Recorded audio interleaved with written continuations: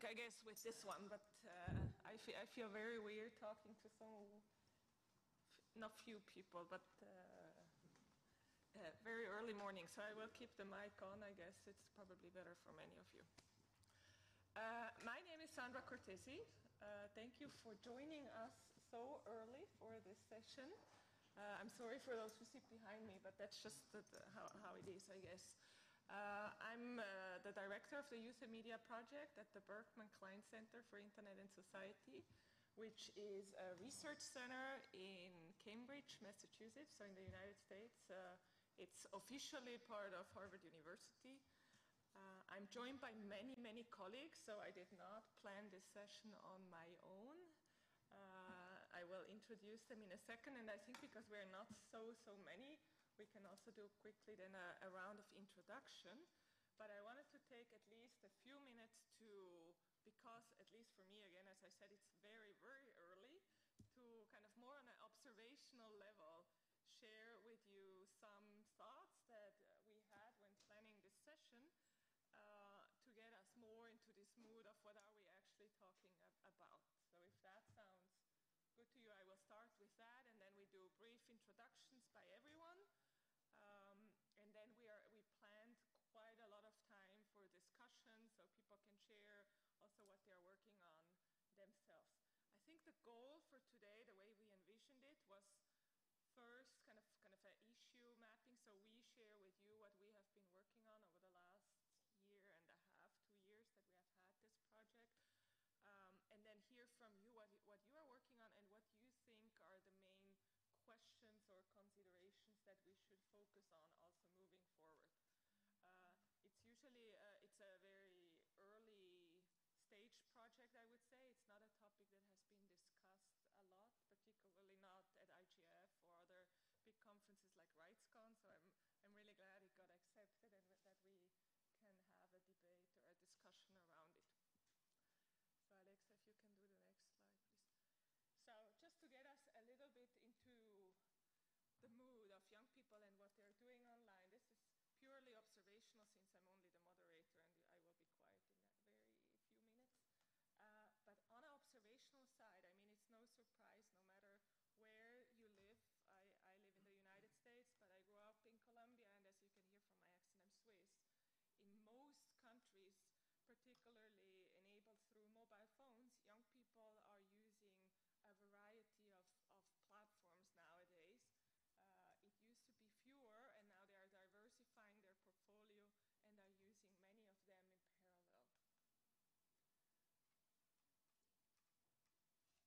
They are doing a range of activities, I would say. So we added here a few. Usually there should be an animation in the empty one. I don't know why it's not working, because it should be really cute. But it's a range of activities that young people are engaging in online. Could be video, blogging, or it could be writing and blogging, for instance, about fashion, food, or travel. It could be more in the music and podcasting space that they're engaging in, art, design, photography. It could be around coding and modding, for instance, or it could be also material production that they are actually doing online, for instance, on platforms such as Etsy. So you see, I think this is something that maybe we were having a debate last night about how much of this is new and how much is not. So I think in previous times, I'm sure young people were also engaging in certain types of content production, but it's now one at a much larger scale. It's mobile first in many cases, and obviously in large cases they have a much wider audience or a much wider usership or customership on these platforms. One of the observations that we have from our own work that might be also interesting is to see that I showed before, here, this is like the perfect storm. So we have all the platforms that young people are using, all the activities that they are engaging in, and what we see more recently is that even within one platform, they are now multiplying the activities within that one. So it could be Facebook, and we have colleagues here from Facebook who can talk about it, but it could also be Instagram, where we see it more prominently that young people are not only having one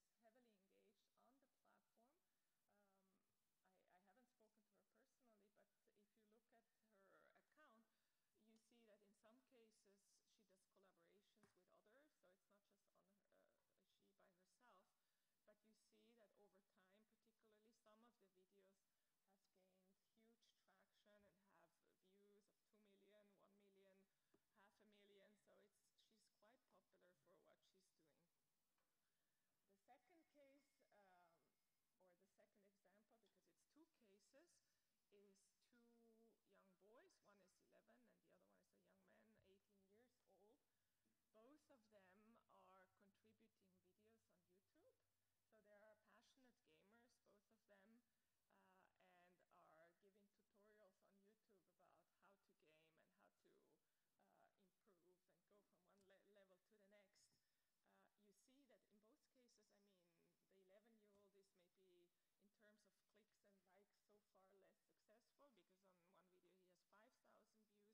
the 11-year-old is maybe, in terms of clicks and likes, so far less successful, because on one video he has 5,000 views. But you see that at least he has an audience, and not only is he talking about the gaming skills he possesses, sometimes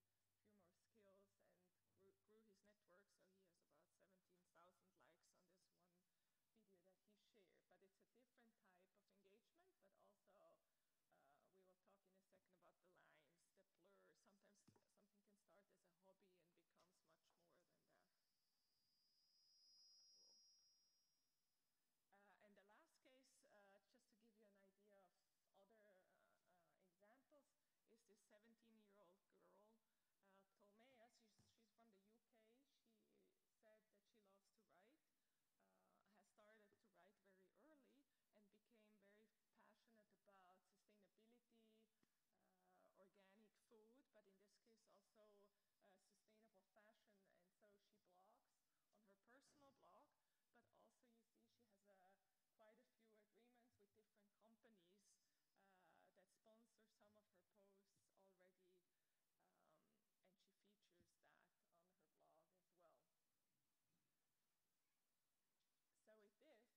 the UK. She said that she loves to write, has started to write very early, and became very passionate about sustainability, organic food, but in this case also sustainable fashion. And so she blogs on her personal blog, but also you see she has quite a few agreements with different companies that sponsor some of her posts already, and she features that on her blog as well. So with this brings me back again to our three questions, and I think my colleague Lionel was going to talk a little bit more about some of the challenges or the concerns we have that then probably segue well into some of the interventions. Okay, good morning everyone. Thank you for joining us. As Sandra said, my name is Lionel. And I just wanted to make a short note after exploring these three cases that Sandra mentioned that portrays how young people participate within the digital economy as producers, consumers, or prosumidores, as we call in Spanish. The first thing that comes to my mind is to think of the profound digital divide and digital inequalities that exist in the context of the global south, which is a term that I don't really like because it portrays our countries as we are all the same. Let's say emerging countries, and how situated contexts are very important when we try to understand the dynamics of youth within the digital economy. As part of the activities that we did with Sandra and the team of Conectados al Sur, which is a network that we lead and work on youth and digital technologies, we have been doing workshops with more than 200 young people around different countries in Latin America. And the truth is that many of these young people confront difficult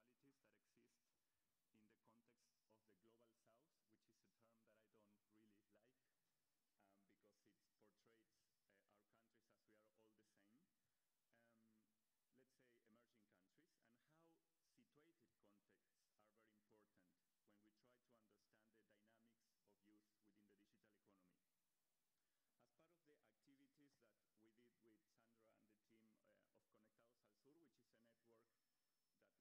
to start taking into account these basic basic needs or challenges. As we all know, we are not only talking about access, like the first notion or first level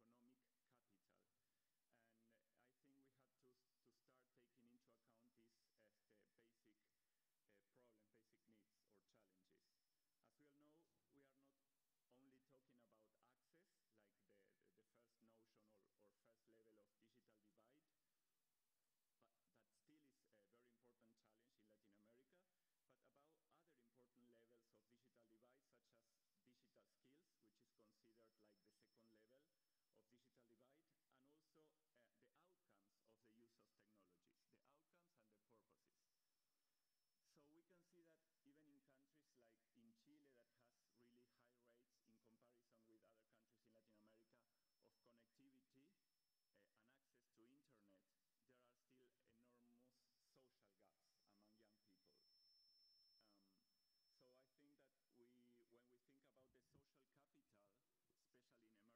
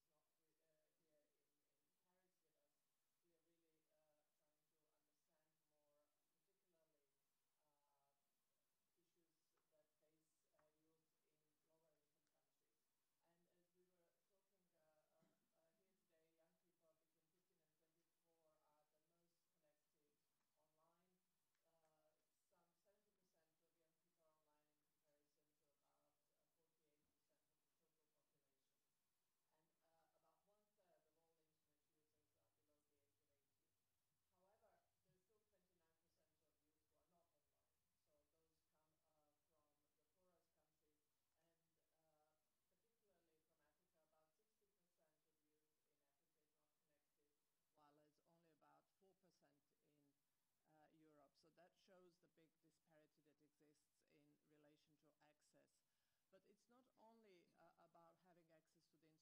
What our research was showing us is that young people and children have problems also with poor connectivity.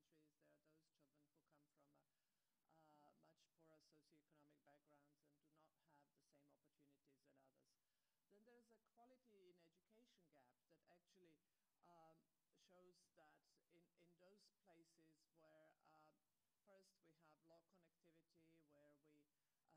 prevent them from using the internet in ways that they want to use and to participate in the way they want to participate. And then there are economic gaps. Leonardo mentioned a little bit about prevailing economic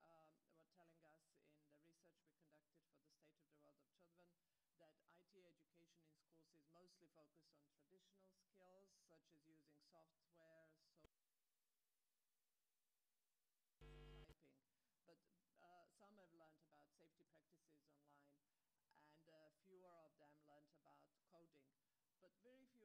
there are those children who come from much poorer socioeconomic backgrounds and do not have the same opportunities as others. Then there's a quality in education gap that actually shows that in those places where first we have low connectivity, where children are most in need of being able to access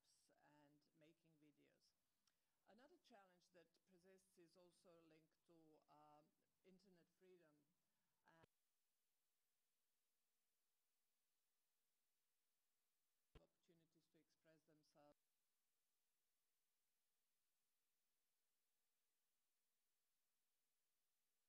making videos. Another challenge that persists is also linked to internet freedom and opportunities to express themselves. Family and so on, because these are censored by their governments. And finally, I just want to say something about the persistent gender gap we all know still prevails, and it has this gap can have profound impact on young women and girls and their participation in digital economy. Currently about 12% men are more online than women, or let me put it the other way. The global proportion of girls using the internet is 12% lower than that of men. But also girls and young women are less represented in economy in general. So while labor participation for young men is about 53% of those between 15 to 24, it's only about 37% for women. And these disparities actually mask, these figures mask disparities in countries where actually we can see that a higher proportion of girls and women have possibility to participate in labor economy in those countries where women's and girls' rights are not at equal part to those of boys and men. So in order to foster and support the girls' participation in digital economy, we need to be able to provide better access for girls, but also to take into account of different social and cultural and gender norms that restrict this participation. So sometimes these training programs for girls, for example, should be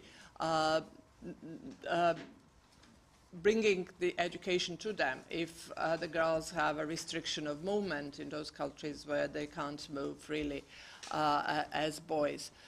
We also need to provide training to girls that help them learn business and ICT skills. There are programs that we wrote about in Uganda and in Kenya that are helping young girls develop entrepreneurship skills through training that we offer. But also, we need to take into account the specific needs of young women. Very often, if we provide remote learning and remote digital economy opportunities, we can also support women who are staying at home and working from home, young mothers, for example, which is more difficult to do when they need to leave the home. And finally, when we talk about skills for young people and particularly for girls, it is important to bring in the private sector. I'm glad that we have representatives of the private sector and companies here, because it's equally important to match the development of skills of young people and adolescents with the labor opportunities and the job market. And I'm talking both of the formal and informal sector. So private sector has a very important role to play to support the development of these skills. And we hope to stay engaged with all of you in this conversation to see how we can jointly do more to enable a greater proportion of young people to benefit from digital economy. Thank you. Thank you, Jasmina. I think we're going to do the 5 interventions all one after the other and then open for conversation. So with this, Andreas, please, the floor is yours. Sure. Thank you for organizing this session. I'm glad to be here. So I would like to talk now a little bit about like these activities that youth is developing online, particularly in emphasis and attention to the kind of activities that create some sort of capital. And this is a framework that we borrow from the digital inequality researchers, especially the ones who have been looking at how the benefits and tangible outcomes of using the internet or participating online are not distributed equally, so there are a lot of differential outcomes.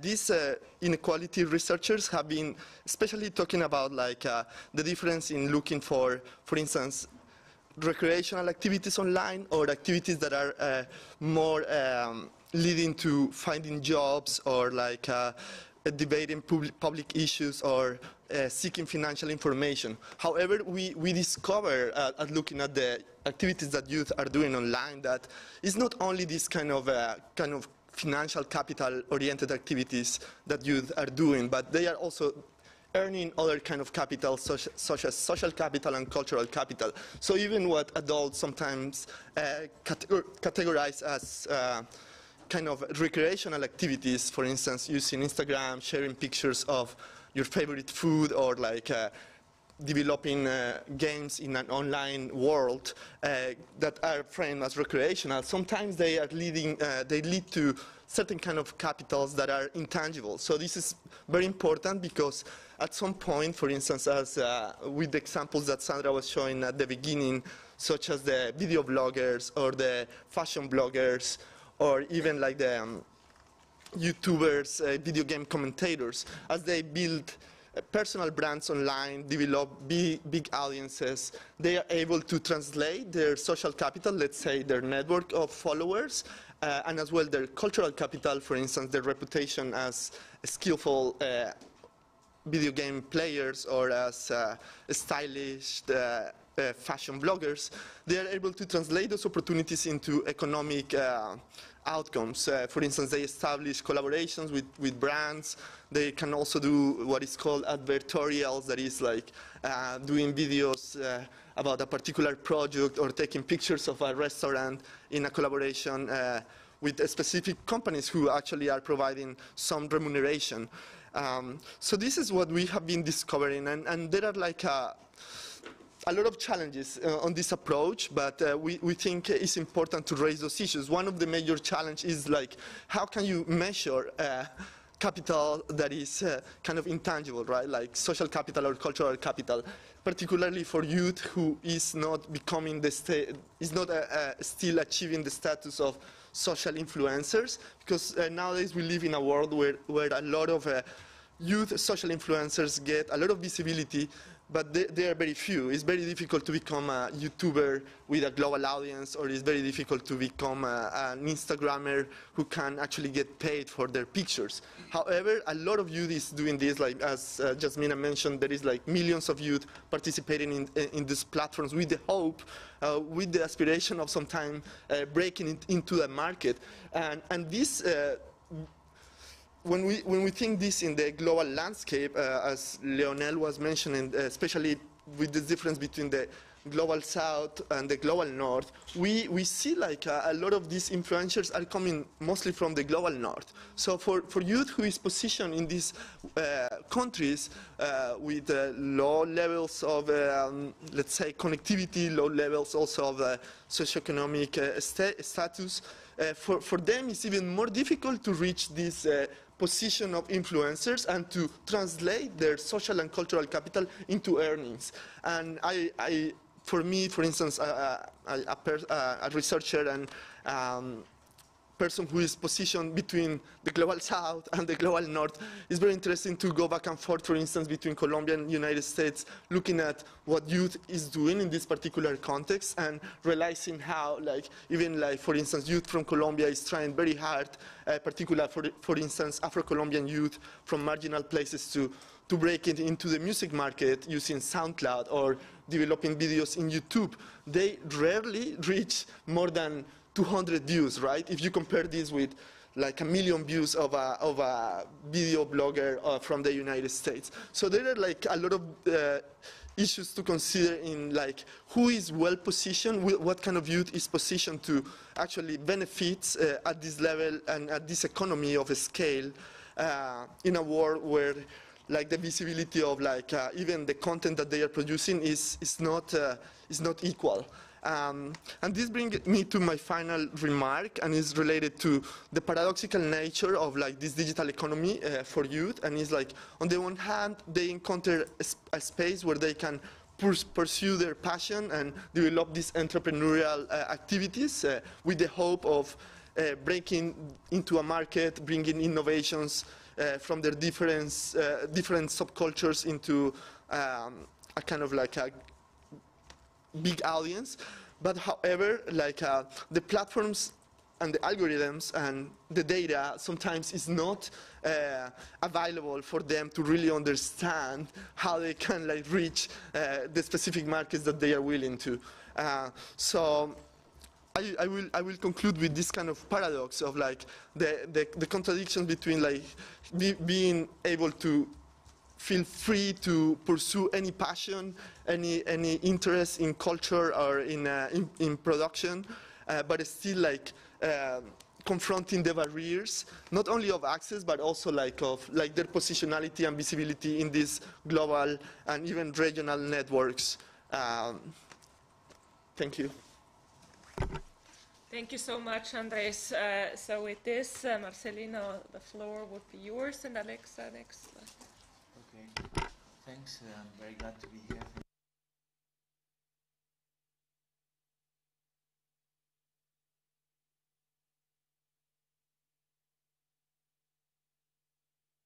And competence.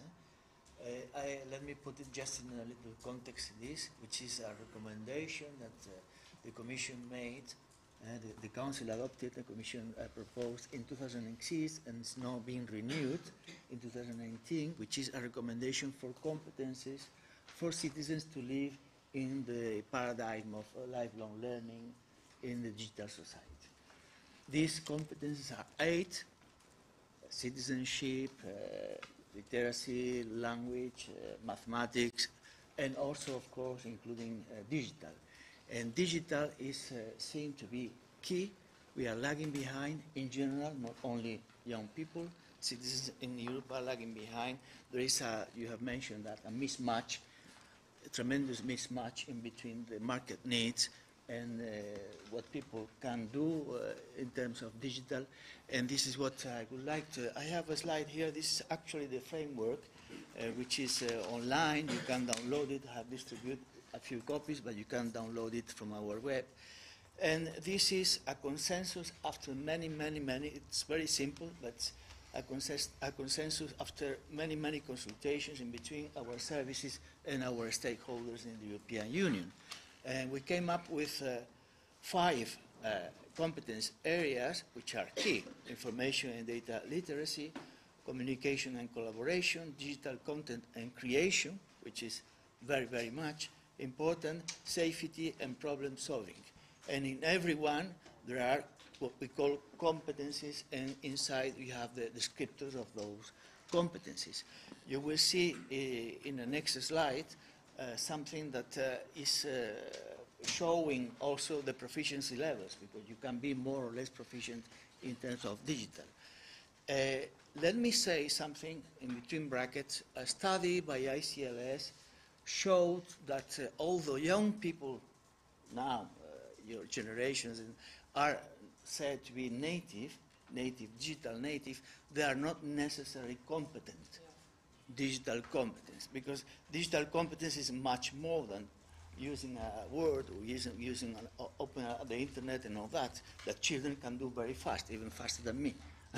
But indeed, digital competence is much more, as we have seen before. It's also security, it's also promoting creativity, it's also doing the most with the skills in a safe, creative manner. And problem solving and trying to get information which is correct and which discard the other one which is not correct, and solving problems thanks to the information society technologies we are living and now we are embedded. This is the 8, actually there are 4 big levels, let's say, the foundation, the intermediary, the advanced, and the champions, those that are specialized. And from here to there, we call that the paradigm, the metaphor of navigating, of swimming in the digital ocean.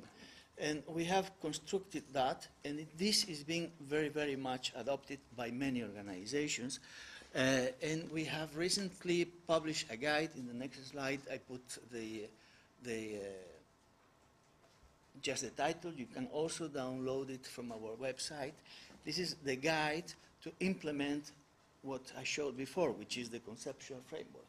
So there are happening many experiences in Europe which are taking our framework and adopting and creating applications to, for instance, assess, evaluate, see how young people behave, helping people also to find a job, because we find that there is a tremendous, in young people, a tremendous problem.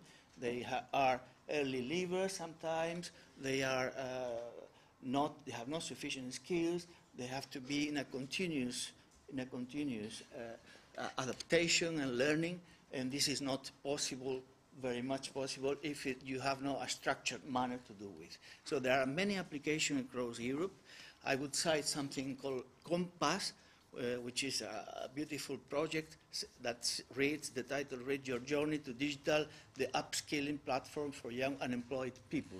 This is one big platform that paid us a visit the other day in Seville, and is using our framework to create applications for people, for young people to learn, to adapt to in a structured manner following the taxonomy of competencies that I showed you before.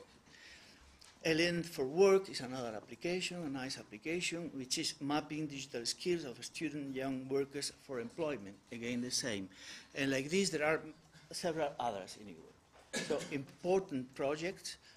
All of them are in the DigCom Interaction Guide. If you go there, this is an interactive, clickable PDF where you can travel by subject, nationality, young, unemployed, many others. And you will see the experiences that are happening that are a big number, more than 50 that I have counted in Europe out of the framework.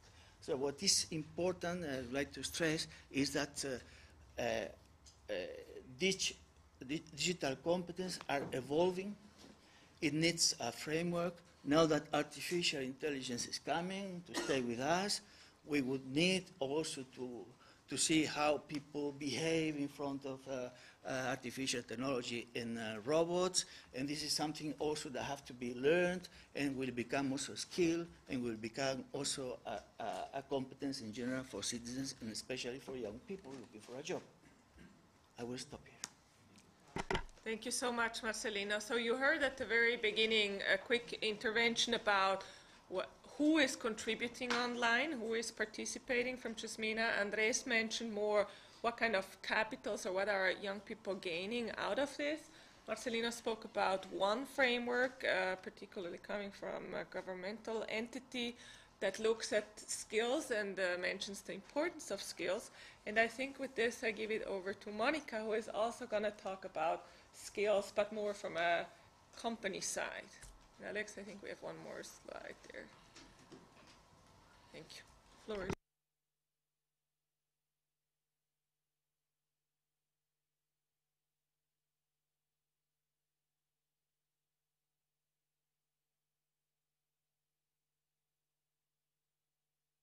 of the work that Facebook has been doing around young people who are using our platform. I am indeed representing my colleague Karuna, who is based in California. Unfortunately, her visa didn't come through. She waited until the last minute. So as I was, actually my flight was about to depart, she called me and said, can you fill in for me? And I said, sure. But she is the expert on safety on Facebook, and I'm sure I can put you in contact with her if you'd like to, deep dive in some of the issues that I'm going to talk about. I clearly didn't dress well for these very hot rooms. I'm wearing wool socks, so pardon my... I'm not in menopause yet.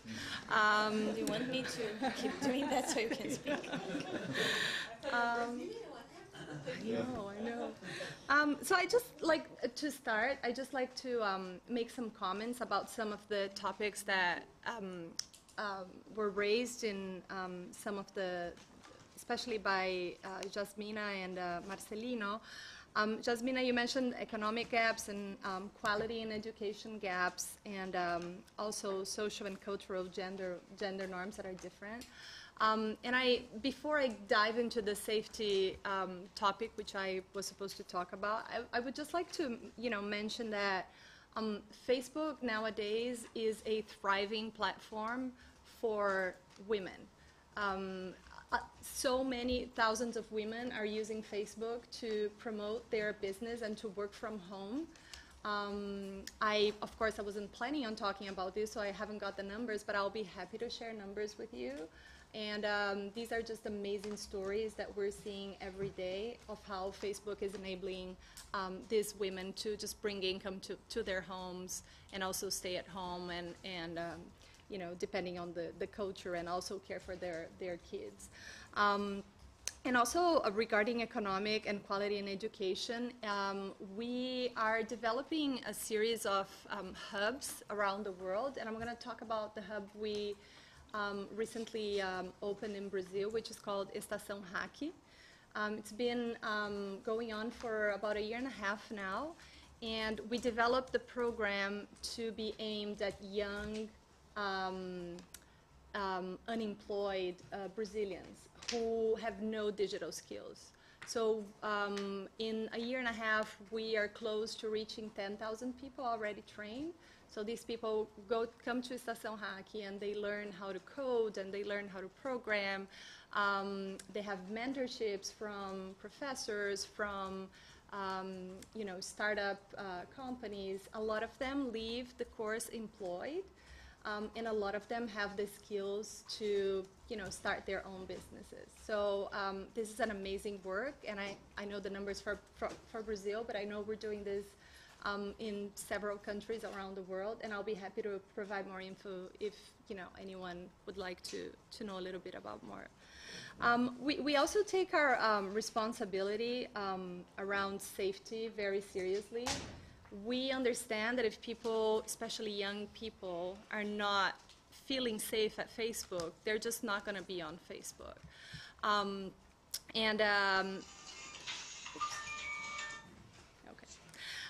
So we are optimistic about the use of our platforms. As you portrayed your first slide, I saw different apps from our family of apps in there. And we know that young people are keen, especially on using Instagram, for instance. And we truly believe that we have a responsibility to provide more skills to the young people who are using our platforms. And I just very quickly like to walk you through some of the tools that we have in place nowadays. And one of the tools is our safety safety portal. So our safety portal has been around for a long time, but as we learn more about how people use our platforms, we're able to develop these tools even further. And we have recently added within the safety portal a portal that's dedicated to youth, right? So it's basically, it provides information that empowers the youth, our youth audience to use our apps, but to use our apps, with conscience, right? So we give them tips on privacy.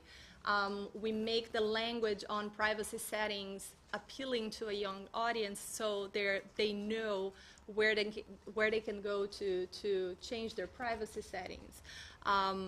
We are also working with tips and resources around principles, like are you sure you want to share everything, and things like that. So and then within the Portal Youth, we have developed the digital literacy library, and that's where this slide stands for. And the Digital Literacy Library was developed in partnership with the Berkman Center. And I would just like to point out and thank Sandra for being such a great partner. A lot of the work that's there was developed by Berkman. And it's basically a library for digital literacy, right? And then among the many issues that it touches upon, there are several modules that are aimed at a young population on privacy and reputation, on identity, on positive behavior, on safety, on community engagement. And they're very easy to use lessons that can be downloaded and be used by parents and be used by teachers, by professors in the classroom. And just before, I was telling Sandra, just before joining Facebook, I was a full-time professor of law. And as I was going through these materials, I was so happy to see how easy they are to use and how they can be used in different environments by different people, and really, really reach a large audience. So I know I have just, very little time, but I just wanted to make sure that you know about some of the initiatives that we're taking. We're taking our responsibility towards safety and towards empowering the youth very seriously through a variety of programs. And I'm happy to deep dive into some of the issues that you might find more interesting. Thank you so much, Sandra. Thank you so much, Monica. And just to let you know, the lessons that are on the digital literacy library from Facebook are available in 45 languages, so no matter more or less where you come from, it should be there. And Alex, I think there's the next slide. So the lessons are all Creative Commons licensed, and the original platform where they're on is on Berkman Klein's digital literacy resource platform, so you can also download them there. Currently only in English. We're working on uploading all the translations, which is a lot of documents. But I think with that, the last intervention would be briefly from Juliana, and then we open up for conversation. Should I turn this on? I think now it doesn't beep anymore. Okay, so hi everyone. Thank you so much for being here so early. I told her that I have a 3-year-old at home, so it's never early for me. It's always really early in the morning. So I have a huge challenge here because I'm talking about youth in front of Brazilian youth. So thank you so much. And I know the program really well, so it's an important job we're doing here. And also that I have already changed my whole presentation because I'm the last one to speak. So I would love to touch on some of the issues that my colleagues brought today. So be patient with me because I just changed the whole thing. So I think that the first message I would like to leave here is that at Google, we believe that internet has enhanced youth capacity to learn new things, to produce new content. I saw like a bunch of apps that I don't know because I'm not young anymore. So I think that nowadays internet has provided a lot of tools for youth to produce content, to be creative and to be heard. And for that, at Google, we believe in their capacity to change the world. So we have a bunch of programs like Creators for Change that tries to enhance their capacity to produce online counter-narratives against hate speech. And in Brazil, we have a program that I love a lot that's called the Safer Lab. It's a program that we developed together with the SaferNet, which is a worldwide organization that works with online safety. And we have been working with 1,000 youngsters in Brazil from 15 to 22 years old and helping them to create their own projects to tackle hate speech, both online and offline. So we have these amazing stories, like there is this guy who is a poet from the north part of Brazil in a community that's called Quilombo, and they don't have internet on that Quilombo. So he travels by boat to have internet access, and he's been going through these capacity building programs through this project called Safer Lab. And now he's created a collective of poetry in his Quilombo to try to bring some good messages on how people can deal with bullying and stuff. So this is, there are many stories around, like there is this collective on the south part of Brazil that work with transgender issues. So we are helping those teenagers and young people on how they can boost their capacities to be heard and to produce good content and to be creative on dealing with such challenging issues. So the second message I would like to bring here is around economic growth that my colleagues brought here. So we also think that the internet and Google's tools can contribute to economic growth.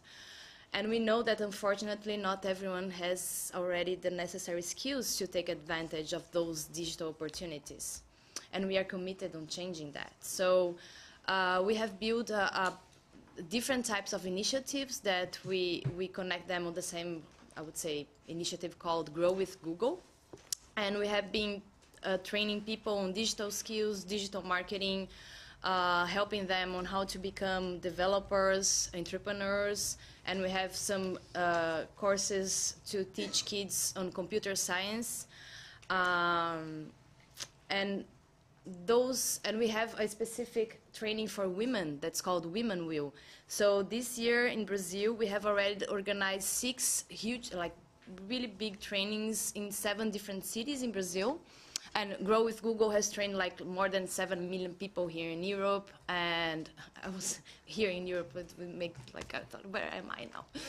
So 7 million people here in Europe and more than 13 people in Africa. And I would love to share some numbers of LATAM with you if you want. And we have this Women Will initiative that's training women on how to empower their capacity to have their own businesses so they can have also, we believe that financial empowerment is part of women empowerment as well, so they can have like more freedom and more options. So in Brazil this year we trained through Women Will 7,000 women on the whole country, and we have lots of amazing stories. Like if you have the chance to be a part of one of the trainings from Women Will in your countries, it's like I cried in all of them because we have amazing stories of women that are learning how to find freedom from, I don't know, a difficult situation through economic opportunity. So it's really important. Also, I would like to bring another program. Like we have been working in Brazil and the whole world, but I would like to bring my Brazilian perspective on media literacy programs, because we believe that media literacy is a huge part on what we are going to build for the internet of the future, like for the present also, but for the future. So we are working with the Ministry of Education in Brazil to build, because now we have common core, how do I call it, the national curriculum basis? Yes, we have, it's similar to the Common Core, the K-12 in the United States, and media literacy is a pillar of this. It's a principle of this national curriculum. So we have been working with different NGOs and journalists and schools to create content, because this issue, we've been facing the misinformation issue in Brazil for a long time, but the media literacy debate is so new for us, because we have, for that we need to develop new partnerships and to develop content that can help professors to implement media literacy strategies on their classrooms. Finally, we launched this year in the US and in LATAM a new program called Be Internet Awesome. And the Be Internet Awesome also has lessons, and it tries to bring some principles to kids so they can be awesome on the internet, so they can be responsible, so they can practice digital citizenship, and also so they can be safe on the internet. So it brings some principles around how to be smart and how to share with care, which is a really important concept, on how they cannot fail for fake, even if it's fake news or, I don't know, people trying to, I don't know, do bad things with them. That's cool to be nice, so they need to not only share with care, but be careful on what people might be feeling with what they share. And it teaches how they can be brave, so they should always ask for help because they're kids. Okay, so that's it. I'll be happy to share with you on the round of questions. Thank you so much. So this was it from the 5 interventions. You heard again at the beginning what kind of youth are participating and what are the struggles they're facing, what are the gains from this participation, and then the role of literacies and the importance of developing skills and competencies, however you call it. We already are using 3 different terms here. We planned some questions for all of you, so we had 10 questions. But I feel like you might not even need the questions because you might have your own remarks you want to make. But the 10 questions are the following. So where you are coming from, what are the opportunities young people are encountering? What kind of capital are they gaining from your perspective? What do you think are their motivations to engage online? Do you feel like, we touched on this at the very beginning and André spoke a little bit about it, do you think they're cultivating an economic mindset? What are some of the short-term and long-term gains? Why do you think young people are engaging online in these opportunities as we spoke at the beginning? How can we measure all of these contributions online? How important is the role of collaboration, networks, mentorship, for instance? What do you think about the power relationship between platforms and their young users? How do you feel about that? How do you think the lines between work and leisure or work and play, are they blurring? If so, in your perspective, how? And what are also the power relationships between adults and young people, and how is that affecting young people in their role as not just users but consumers and producers? So these were our 10 big questions that we thought we'd throw into the room to hear your observations, but you might have other inputs to specific interventionists. I don't know if that's even a word, but to people who spoke before. Any questions? Who is the brave first one? Yes, please. And Hello. if you wouldn't mind, introduce yourself again for the transcript. Thank you. My name is Gustavo Paiva. I'm here with Brazilian's youth program. And over the last 2 years, I've worked with SaferNet, which was mentioned already here. Me and a partner have in Natal, my city, that's Emily, her name. We have taught about 500 children and about 400 teachers in our state about online safety, and we are trying to do this good work. We've worked with ISOC in a project, and addressing those questions specifically, when I see children, the children I've taught, there's not a very strong dimension of economics for them. They become content producers as a form of play. For children specifically, which, as has been mentioned here, they often have technical competences without having the maturity to fully use those tools. And for them, for this group of children from 12 below, they are making YouTube videos, they are trying to create an online presence, but it's more of a play thing. They don't think about the monetization of their videos and so on. It's more of a ludic thing, And it's a way to relate to their peers in their schools, in their communities. And again, as has been mentioned, there's often a technical competence without the corresponding maturity, which is something we have to work a lot when we go to schools and in teachers. Teachers and parents, they don't fully comprehend this. They think that technical competence is associated with maturity. So they often let the children do as they please without fully comprehending the dangers or what can go wrong. That's what I had to say. Thank you. So do you, just an add-on question, do you think, you spoke more about younger children, do you think that changes over time, their mindset? You said they do it in a first instance as a form of play. At what point do you think that switches? Well, specifically in Brazil, as they age and become teenagers, they often worry a lot more about academic pursuits. And some of them, I think, will drop down from this online production sphere. But I think this generation we are having now of children will evolve into a more mature perception of the economy around this. The current teenagers, I don't see too often this economic perception still. But I think the children we have today, this generation, will mature into a generation of content producers. Thank you so much. Any other thought? Oh, wow, now maybe one and then two. Hi, everyone.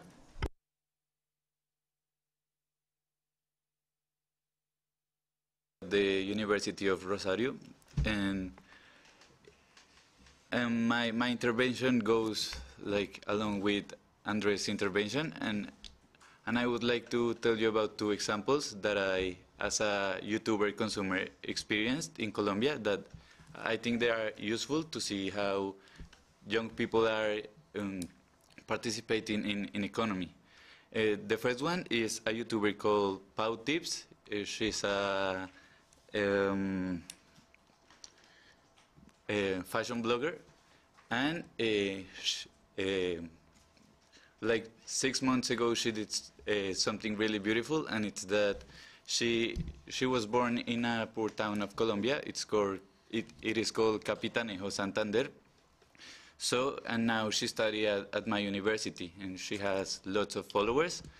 And in every of her videos, what she does is to prove like beauty stuff, and then she gives her opinion. So one day she decided to go back to her town with all the makeup she had gathered for doing the advertisement, and she stayed like in a public school in the poor town and started to gift this makeup to everyone, and she made a video and uploaded it to YouTube. So she's an example of how university students such as her are expanding this YouTube culture to like towns and zones that didn't know about these contents before. I think she's a good example.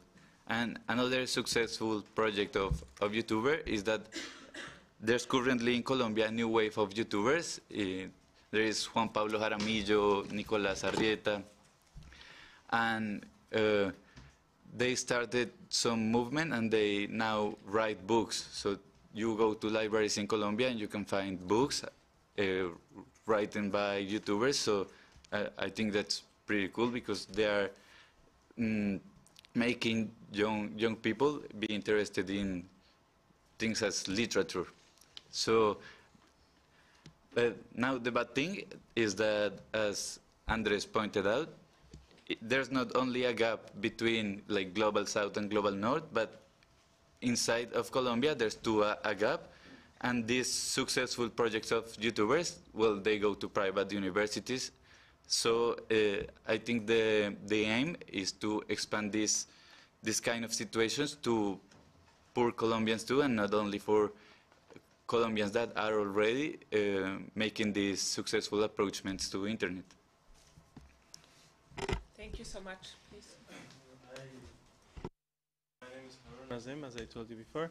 I work at the Telecom Regulatory Authority in Afghanistan. Obviously, in Afghanistan, things are a lot different than things are in the countries you belong. Like out of 37 million, only 4 million people are connected to the internet, and only very few of them, like maybe 10% of the people who are connected, they have quality service. So we are still like, because of insecurity and landscapes, we have like mountainous country it is. So we don't even have like 2Gs everywhere, where everybody else is talking about 5G and all. So it's very different, but still, like in such, there are some success stories. But I think for what I'd like to have from you guys is to, like, we are talking about opportunities, but we want to provide the opportunities. Like in other countries, there are opportunities. How do they use it? But we have to provide the opportunities.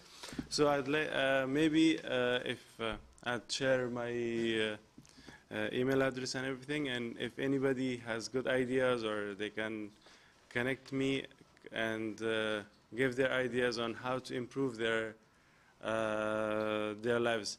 We in the regulatory authority I work in, we also have the TDF fund, which is the what do you call it? It's access fund, like to everybody. So we have the fund, but we are still waiting for innovative ideas and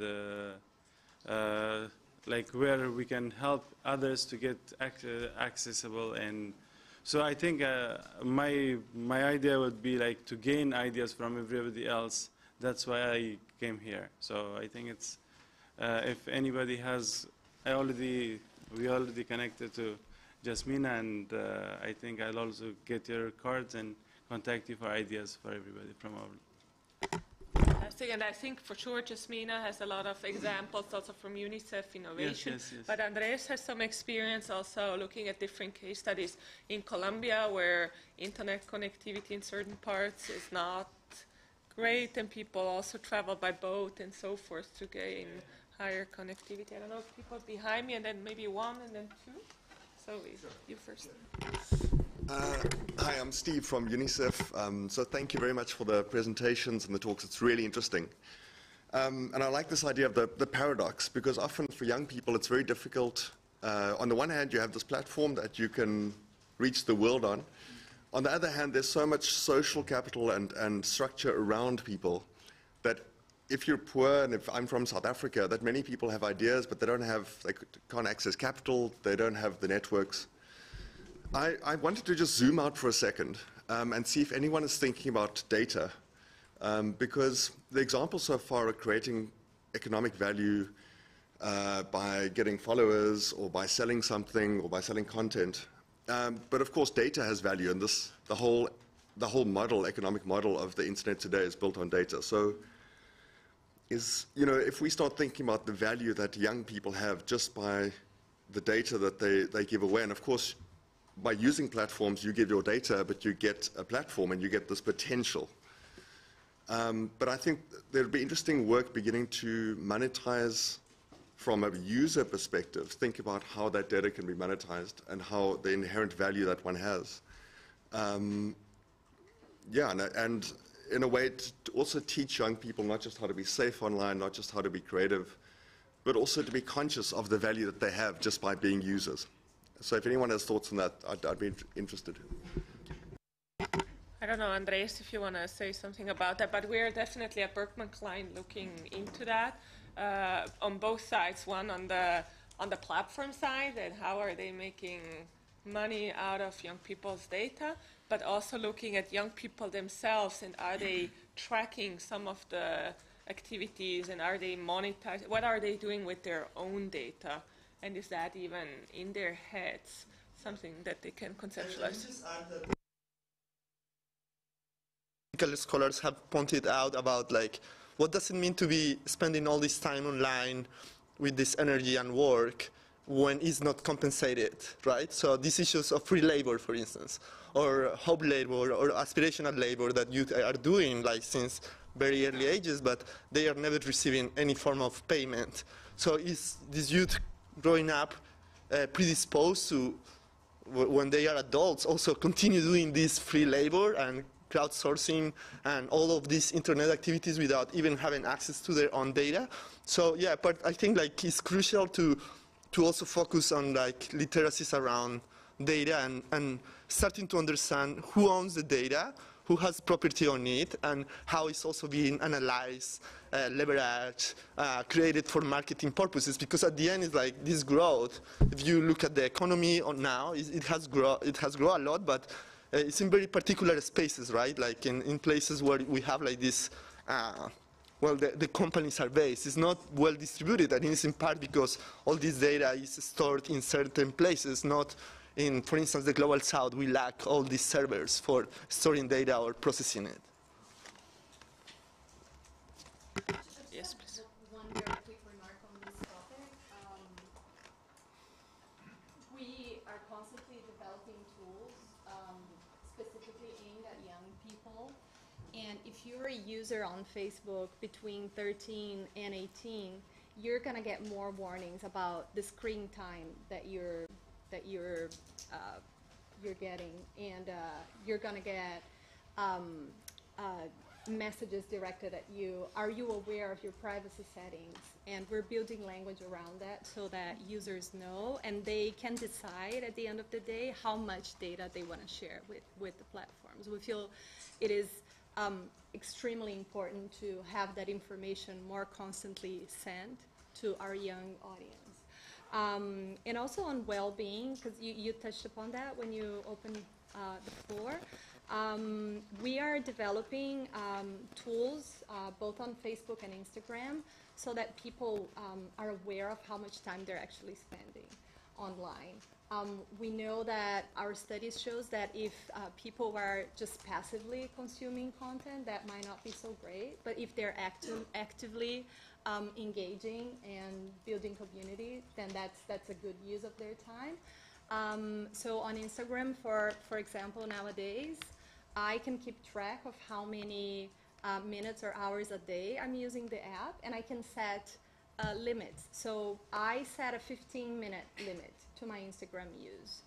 And when I reach 15 minutes, then I get a warning. You know, this is how much time you've spent today, and this is how much you said you would. And you know, I think I've been asked a lot, is this in the business interest? And I'm just so proud to work at a company where we can say to our users, look, you've been online for too long. Maybe you should, you know, not be here anymore. And because we're really valuing well-being as opposed to just having people in our platforms all the time, and that not being good. So, thank you. I think we have one question behind me, then two, and then three, and then I want to make sure Christian, my colleague, also has enough time for his remarks. But maybe you first. Please don't forget to introduce yourself. Okay. Thank you for the opportunity. My name is Pradipta. I'm from Indonesia. So I might not be giving a question per se, but I would like to put on some input and share something back home.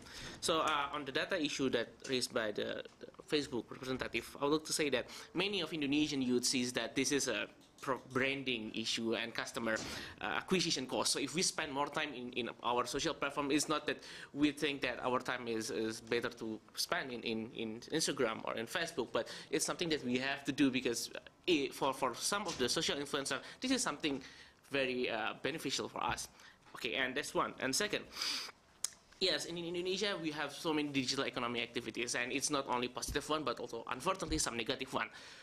The digital economy activities that happen in Indonesia is from reviewing some food, traveling, and do some endorsement and so on. But unfortunately, there are some service offer like cyberbullying service, escorting service. Like in Indonesia, if we do some graduation in a school, and it's a very disappointment from the society that you do not have a couple or another friend that can help you take photo and so on. So that's another service being offered on platform Facebook, and we have also the cyberbullying service for $2 and some cents for this service. And we also have the social climber phenomena where people may want to be bullied by themselves or giving some controversial statement so they can gain many followers, many viewers, many likes to gain enough public attention, so eventually they may change the direction of their content to something either economically beneficial for them or only for their own satisfaction. And other thing also, we have follower seller. So if you pay for $10 or $20, you can have like 1,000 followers. You can have 1,000 likes.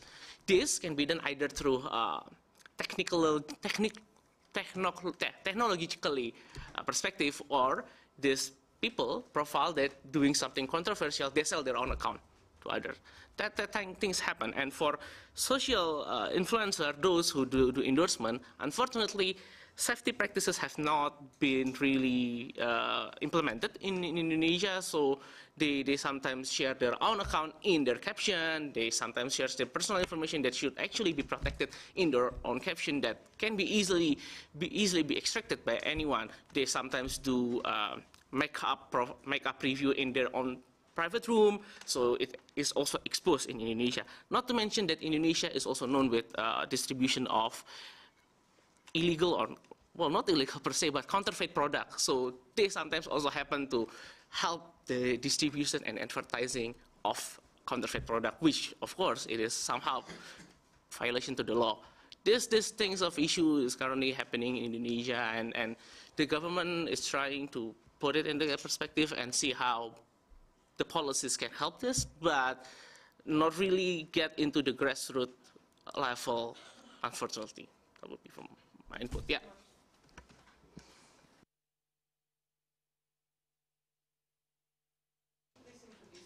Yeah, my name is Zahra Mahdi. I'm the advisor for documentation team in Bahrain Center for Human Rights. The first note is about the woman empowerment. Actually, I was interested in the note that you were saying that you have like training for the women who are starting their businesses through online. Recently in Bahrain, many women like decided to start working online through Instagram, for example, or Facebook.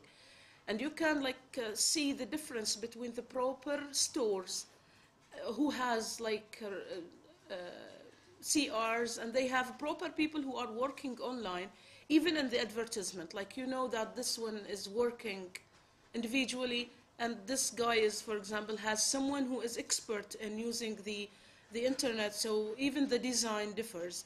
So I think we need to talk like more about how can we like make use of these programs in Bahrain so we can help these women to be better.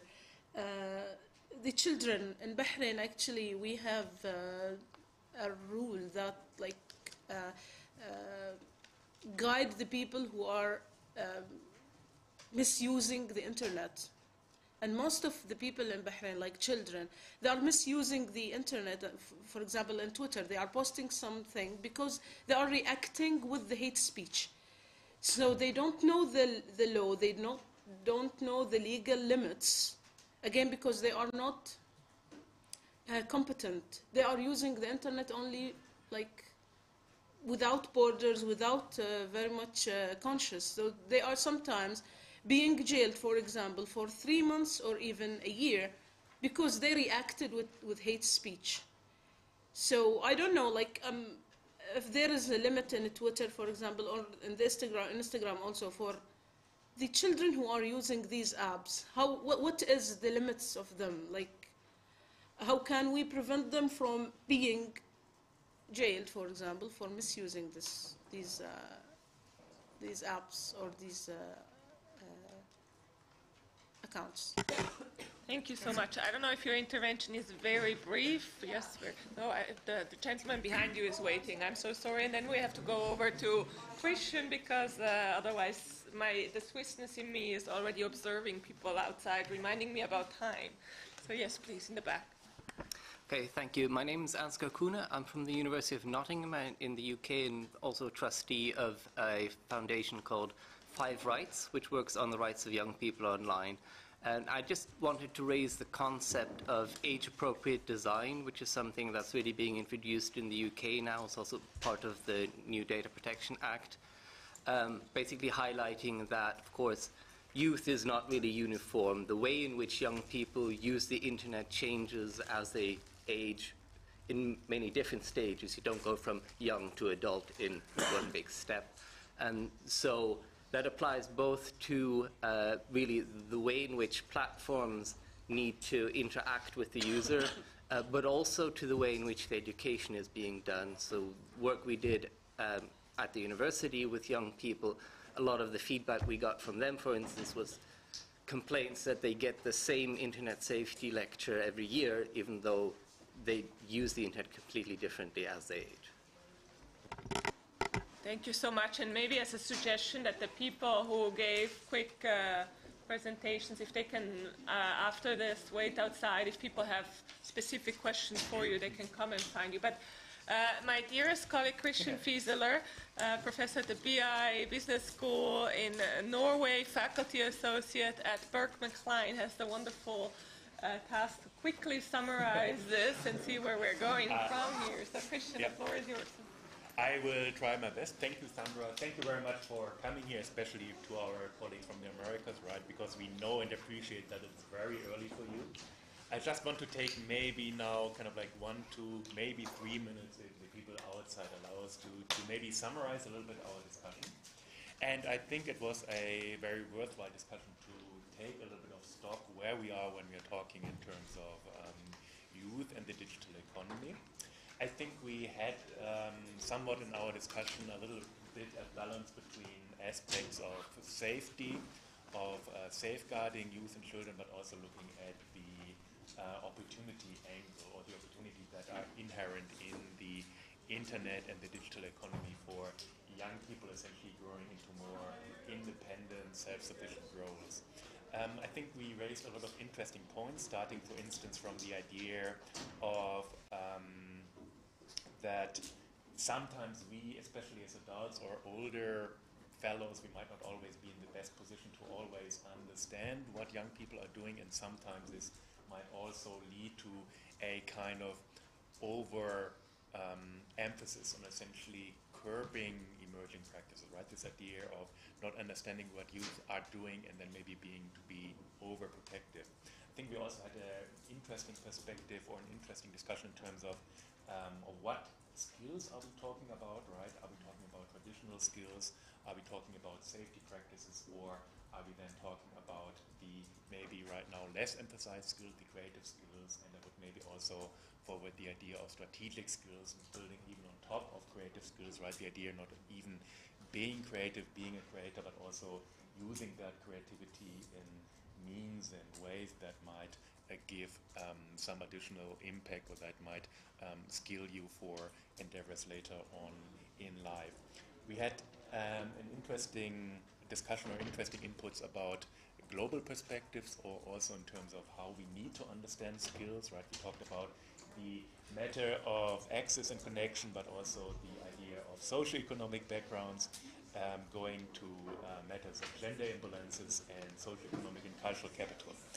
I would maybe just propose 2 points, right, in terms of, I think we had 2 interesting discussion points maybe also for going forward. The one is the idea of policy matters, right, that maybe going forward we need to understand better what kind of gains youth are actually getting from participation. Do we actually already measure all the participation that youth are bringing to the digital economy, and which efforts are more visible than the others, right? Are we sometimes maybe overemphasizing efforts which are more flashy, like media production, and do we also capture well enough right now things which might create also longer term value, like coding or knowledge creation? And finally, we also then raised maybe some forward-looking question. I think it was already a little bit inherent here in this discussion here to what kind of like economy are we skilling youth? Are we skilling them to the economy which we have right now? Or do we need to connect that with, for instance, matters of artificial intelligence and an economy that some observers might argue might look very different in 10, 20, 30 years when maybe the traditional intelligence which we are using right now in terms of our just office work or so might be complemented by artificial intelligence, and what do we do then? And I think, Sandra, you are going to have an interesting session for that tomorrow. Yeah, Alexa, there's one more slide and then we're leaving very quickly. Thank you for being so patient. So thank you for everyone for coming to this session. We have a few more connected sessions to this one, so maybe take a picture and then let's try to make the room available for the people after us since we're already late. Thank you so much. Thank you.